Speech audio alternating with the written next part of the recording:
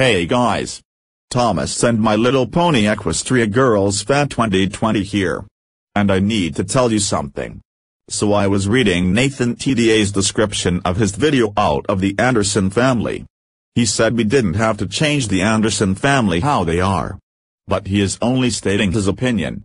He's saying it should only be Boris, Doris, Caillou and Rosie. Well, since some users are continuing their classic Caillou Gets Grounded series, I have decided not to end my classic Caillou Gets Grounded series at the end of 2020. So what are your thoughts about me continuing my classic Caillou Gets Grounded series? Let me know in the comments below. And White Animations and Kenny Animate had said, read before you do it. Also Nathan TDA and Vittorio De Viander 2003.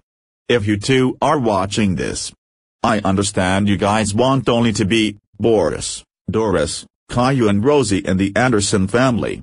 And I do agree with you too. Again, what are your thoughts about me continuing my classic Caillou Gets Grounded series? Let me know in the comments below. Also, to some of you who ended your classic Caillou Gets Grounded series, I'm fine with that. But anyways, this is me Thomas and My Little Pony Equestria Girls Fan 2020. Peace to you all.